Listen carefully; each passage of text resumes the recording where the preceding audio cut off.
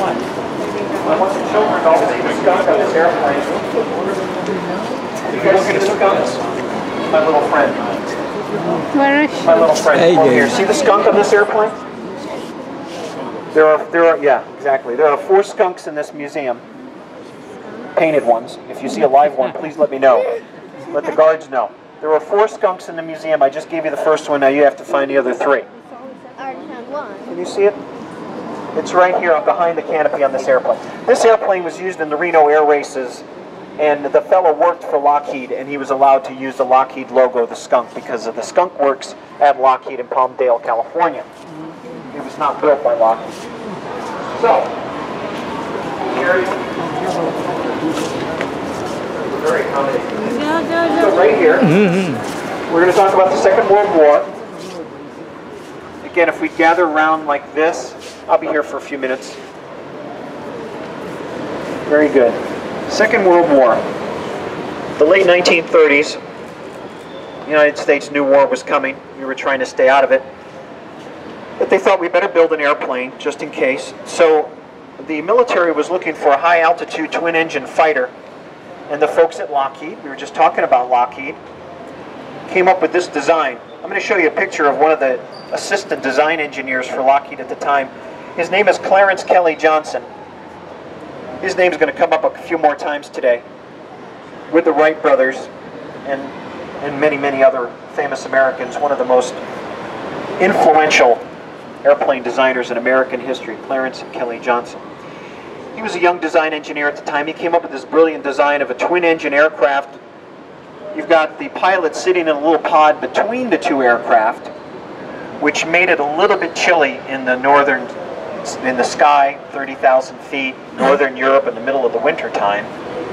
That was a big disadvantage of this airplane. But in the Pacific theater, when America finally entered the war in December 1941, in the Pacific theater, this airplane really excelled. And by the end of the war, the P-38 Lightning had shot down and destroyed more enemy aircraft than any other airplane in the Army Air Force. For the Navy, it's this spectacular airplane above my head, your head, the Grumman F-6 Hellcat.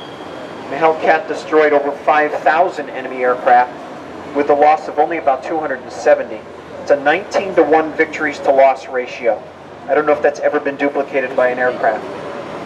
So for my Navy friends, there's your hero.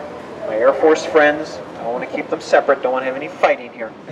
This is the airplane. Now, the P-38 Lightning was the airplane flown by America's top 2 aces in the Second World War. Richard Bong from Milwaukee, Wisconsin, had 40 victories in the P-38, and Tommy McGuire had 38 victories in the 38. Tragically, neither one of those 2 heroes survived the end of the war. The airplane was the first American airplane capable of flying at 400 miles an hour. In April of 1943, American intelligence picked up a message, intercepted a Japanese message, and we knew that within a couple of days, a particular admiral in the Imperial Navy named Admiral Yamamoto was going to be flying in the South Pacific. We knew his route.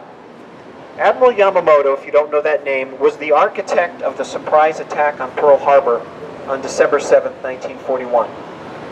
He was the Japanese admiral that devised the plan to attack Pearl Harbor, which started America in the Second World War.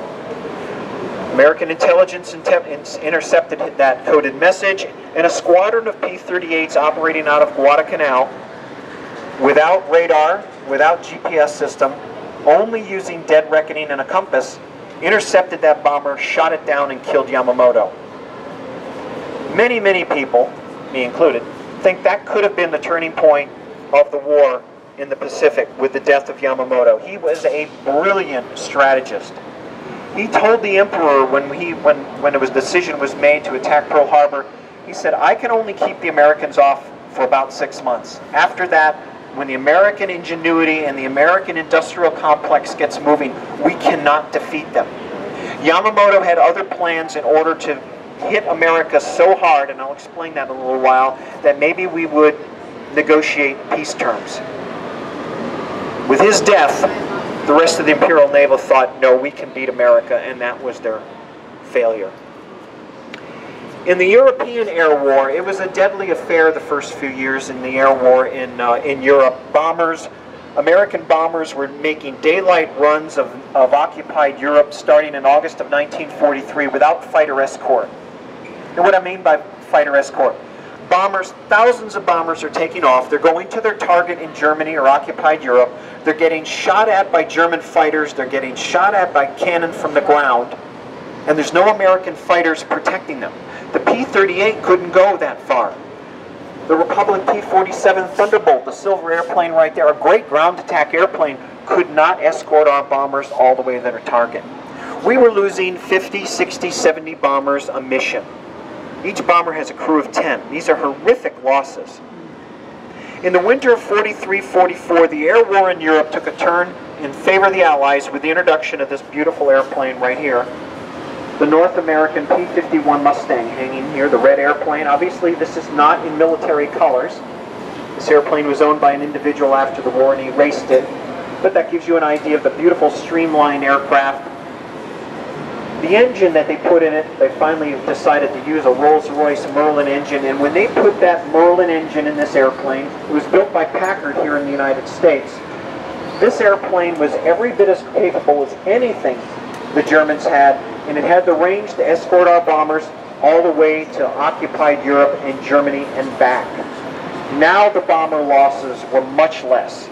The bombing campaign could be intensified, and by March of 1944, P-51s escorted bombers daylight bombing all the way to Berlin and back.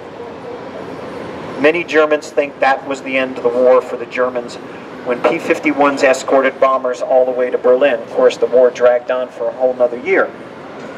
Dwight Eisenhower admitted after the successful invasion of Normandy on June 6, 1944, he said it might not have been successful without air superiority. And by the time the P-51s were commanding the air, the P-38s and the P-47s could shoot up the Luftwaffe on the ground. They could destroy supply depots. They could destroy tanks. Air superiority was the key to the successful invasion of Normandy. That's the difference between air's influence in the Second World War and absolutely no significance in the First World War. Good? Let's talk about the Enola Gay.